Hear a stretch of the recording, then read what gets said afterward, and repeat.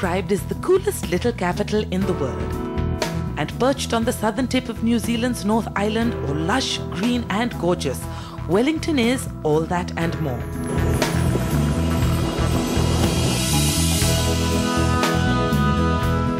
Charming and energetic, this is a political centre without the intrigue and aggression that most capitals are known for. Instead, it boasts an almost small-town feel.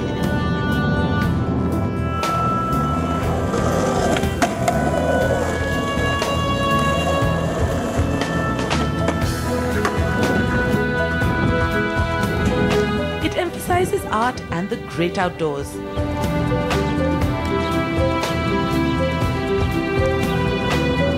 Sometimes a little too emphatically.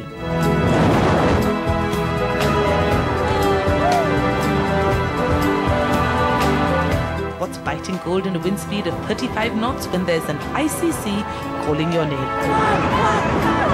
And consider yourself warned, this abandon they seem to bring to most things, including food, as you will see.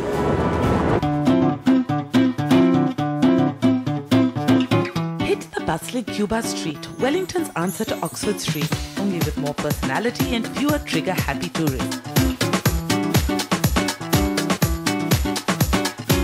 The cafe culture that they're so proud of spills out across it and actually makes it kind of hard to choose where to start. Until that is, I stumbled upon this.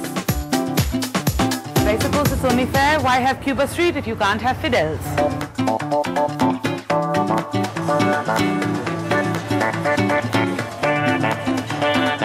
So I wasn't sure what to expect. A crumbling colonial-style facade? The sound of a maracas? The sweet smell of plantains frying in the back? Not so much, though there are, surprise, surprise, a few token pictures.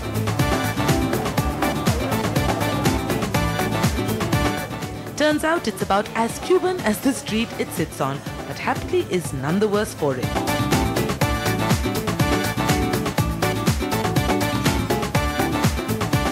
Certainly once I start examining what's on offer, and there's lots to choose from.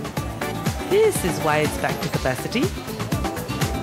Wow, so there's a bacon and egg plan, there's pastrami sandwiches, vegan sandwiches, a tuna melt, falafel.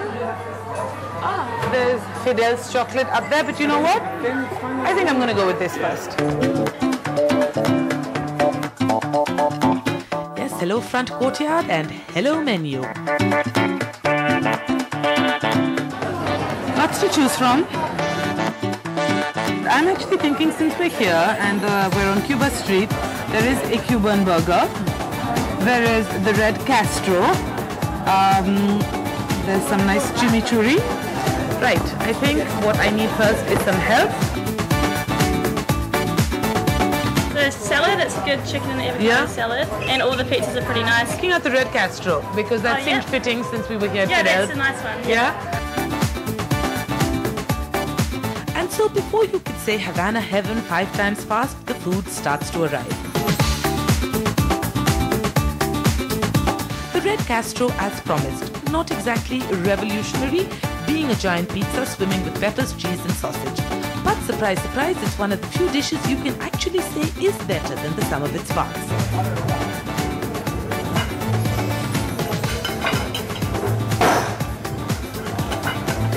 It may not be Cuban, but I have to say, this is delicious pizza.